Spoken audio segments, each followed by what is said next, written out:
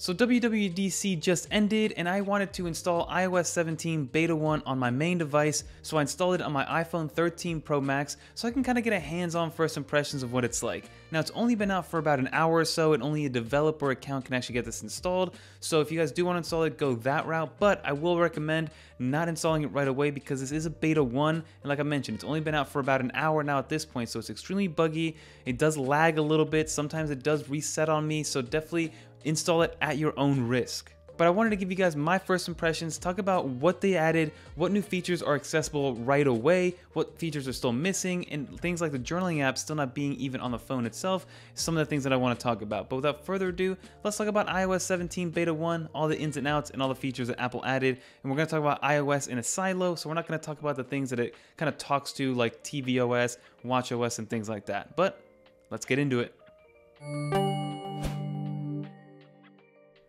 Okay everyone, so let's get right into this video, and as you see I am using an iPhone 13 Pro Max, but I do want to reiterate that this is a beta 1 of a major update. So to give you an idea of how big it is, we are at 2.86 gigs. I have seen with the iPhone 14 Pro and Pro Max it gets around 3.1, 3.12 gigs. But keep in mind, this is a beta 1, so there's going to be a lot of issues with this one, and immediately you start to see that, hey, this is not a perfect situation, so if you guys don't want to put it on your main device, or maybe if you have a second device, maybe put it on there, but on your main device, I might avoid it, at least for now, until they get rid of the main bugs on beta 1. But if we go into the settings, let's go into the build number, so let's go to General, let's go to About, let's go to 17, so you can see that we're on 21A5248V. So normally it doesn't go up this high. You only go up this high with that last letter moniker when it's one of these new bigger updates. So every 2 weeks we're probably going to get an update until finally we get the final release, but it probably won't be around until mid-September to early October, depending on when the iPhone 15 lineup does release. But that is what we're looking at in terms of the actual build number and the build size. So when you really think about it, there isn't too much that actually changed with iOS. It's all kind of quality of life improvements, but they're all pretty much inside of messages. So if I go into my messages, I kind of want to show you guys how it all really works. So the first thing that I want to actually show off is that there's a new section for the apps that you use inside of iMessage. So if you go into this little plus sign right here, you actually get a brand new interface. So you can see you have your camera, the photos, stickers, which we'll touch on in a little bit, cache, audio, location, and if you swipe up or press that more button,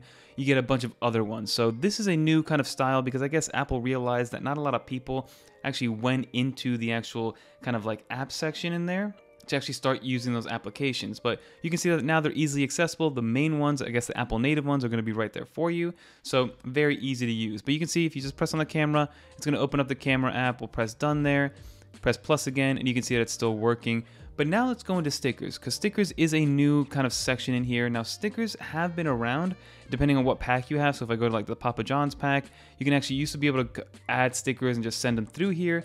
But now you can actually click and drag them and put them onto any single one that you want. So if I want to grab this little pepper right here, just kind of scroll up and put it on here, then you can see that I'm actually just putting the sticker on anything that I want to see. And another new thing that came with this is the ability to add custom stickers. So if I want to add a custom sticker, I press this plus sign right here. It's going to go into my pictures here, and if I want to grab this one and make this a sticker, we'll press add sticker.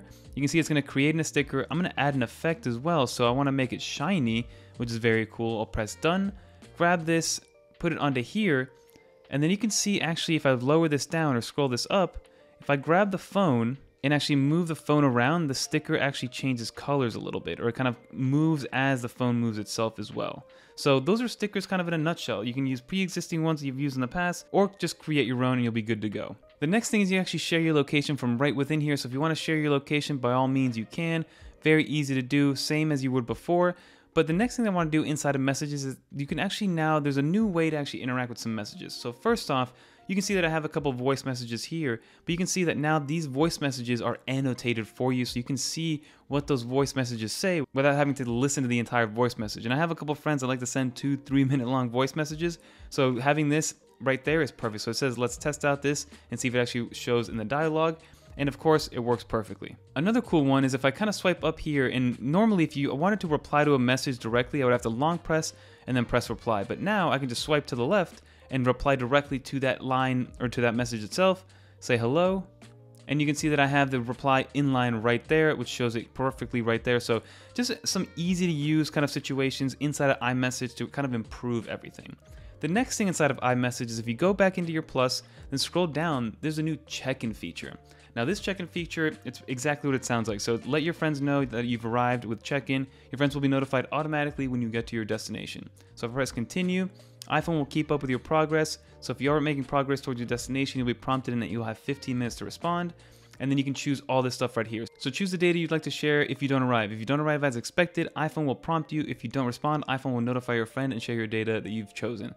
Show example. So you can show a limited, which includes current location details about battery and network signal for iPhone and Apple Watch, or full includes all limited data plus route traveled and location. So basically it depends on how much you want to share. Now this is going to be perfect. Let's say if you have a child, like this would have been perfect for my parents in high school. So if I was supposed to be at a friend's house and I wanted to get myself there, they can actually have a check-in. So when I arrive at my friend's house, it'll tell my parents like, hey, Fernando has arrived at X, Y, and Z's house and they're good to go. Versus me saying that I was going to go to a friend's house but ended up not going there. So this is awesome and nice little check-in feature. I know it's going to be very useful to a lot of people. So the next few features I want to mention, I'm going to overlay because I need a second iPhone on iOS 17 to do. I was able to do this with Jeff from the channel. So he was able to give me a call, and what I did is I sent him directly to voicemail. And with that voicemail, then he started to speak that voicemail and I got a live transcription of what he was saying. And then in the moment, I could decide to block him, answer it, or just let it finish off. So I decided to let it finish off and it gave me, again, a live transcription. Then if I go into my voicemails, this is the exact transcription that he left. So it was very useful. I can see this being used a lot of the time, especially if you're in a situation where maybe you're in a meeting, the exact situation that Apple touted, which you want to know if this was an important phone call or something that could be waited until the end of the meeting. So a great little addition right there. And then you also have FaceTime voicemails, which is exactly what it sounds like. So you're able to FaceTime somebody, and if they decline it or if they don't answer, you can then leave a video voicemail of a FaceTime so that person can see it, and you can see some screenshots of what it looks like on the other end for that person. So I love to see that. So it looks like it's working when you have an iOS 17 to an iOS 17 phone. Originally I tried it from an iOS 17 to iOS 16 and it didn't let me record a video, but it seems to be working. So don't forget to like, comment, subscribe on the video. 9 to 5 Mac, this close to 800K subs. Let's get it. Now this next feature is called Standby. So Apple talked about this as a new kind of situation for your iPhone, which is very similar to your Apple Watch. So if you've ever used your Apple Watch, or you actually set your Apple Watch down horizontally like I'm doing here, you kind of have this like nightstand mode, so it goes kind of horizontal and it shows you just your information at a glance. So now Apple has adopted that on iPhones, but I originally thought that it was going to be for only always on display supported iPhones, or which the iPhone 13 Max is not. But if I go into your settings, you do have a standby section. So standby will turn on when stationary and in landscape, while on power to show information like widgets, photo, frame, or clock. And then you have your night mode. So all you have to do really is turn your phone horizontally here, make sure that it's locked, and then it should go into nightstand mode. So you can see immediately it goes into nightstand mode. You have your two options. It shows your charge. I can swipe through these smart stacks right here. I can swipe through these clocks right here to show me what I want to see. If I long press, you can actually kind of change everything up. So you can change what exactly it's showing. So you can have your smart rotate on. I can add widgets on here. So I'm able to add, let's say, some battery if I want to. Let's add this widget on here. We'll press done. So then it shows you exactly what's going on. So this is going to be perfect for in the morning. If I want to find out what it's going to be temperature-wise in the morning, what I should wear, this is going to be awesome, and it's a bigger screen versus this down here. It sometimes got the job done, but it was not enough information. Here, it shows you all your information that you have, some reminders, events for tomorrow or for today. I think this is a great little implementation, and the fact that it works on more than just the always on display iPhones is great. And also you have the ability to use memories, so it kind of just goes through memories if you want to. So if I want to swipe to the right, it gives you some other kind of complications. So it's being treated almost like an Apple Watch face if I want to. So I can swipe up, swipe to the right, swipe down, kind of do whatever I want. You get the big watch face here. This is very cool. I'm very impressed with how this kind of came out. Kudos to Apple for kind of making this something actually useful. So when you're charging it and trying to go to sleep, it works well. And then to get out of it, all you do is you rotate back up and then immediately it's all good to go. Now the next feature I want to show off is called contact posters. So if you go into your phone, you go into your contacts and you go into your My Card, which is the one that you're using, you click on this right here, contact photo and poster, you now have the ability to change this interface right here. So basically, this is what Apple was talking about with being able to name drop. So being able to share your contact just by tapping somebody else's phone. This is the information that they're going to get when A, you send them your phone number, and B, when they actually call you. So if I want to edit this, you can edit this however you see fit. You can make it an emoji, I can customize it. So if I want to change my contact photo, I can do that.